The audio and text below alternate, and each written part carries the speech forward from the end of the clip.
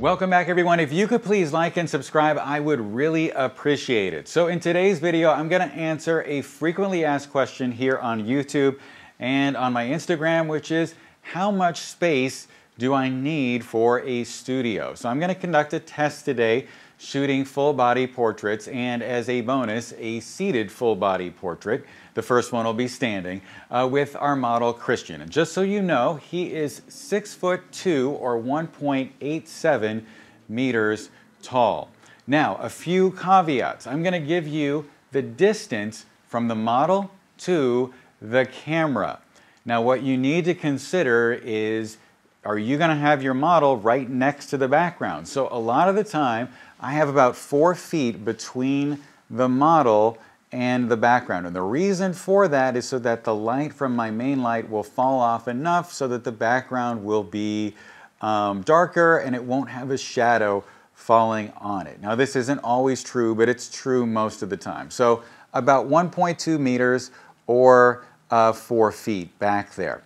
Then I've got that gap between the model and the camera, and then I need some room on the other side to work. So just keep that in mind as we're looking at these results. While using the 50mm lens, I needed to be 11 feet or 3.3 meters away from the model.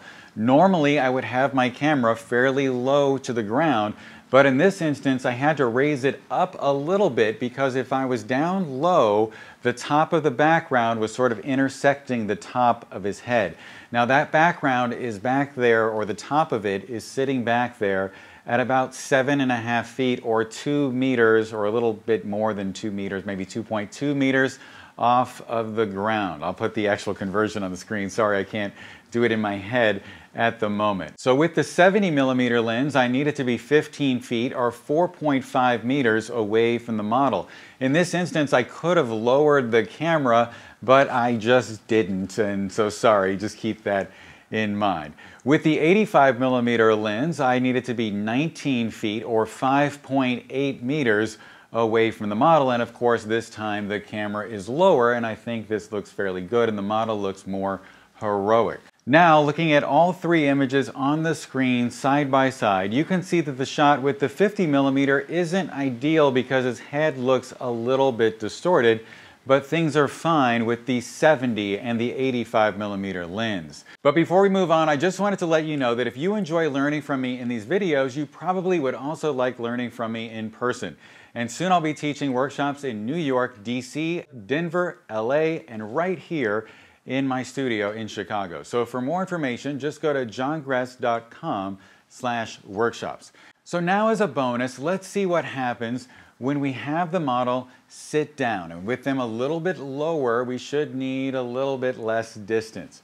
So with a 50mm lens, I needed to be 10 feet or 3 meters away from the model, and once again, the camera needed to be a little bit higher. With the 70mm lens, I needed to be 13 feet or 4 meters away from the model, and this time I could be lower to the ground.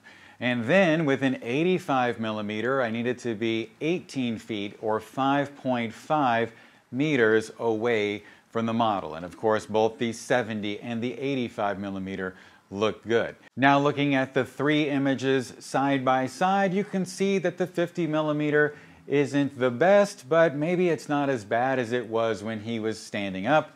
And of course, the 70 and 85mm lenses look just fine. So I think the overall takeaway from this test today is that 70 or 85mm would be a better choice for this type of portrait, but you can get away with a 50mm lens. I remember that when I used to shoot in my apartment's living room, I would use a 24-70, and I would try to get it somewhere there between 50 and 70mm. Of course, some of the time I had to go down to 45.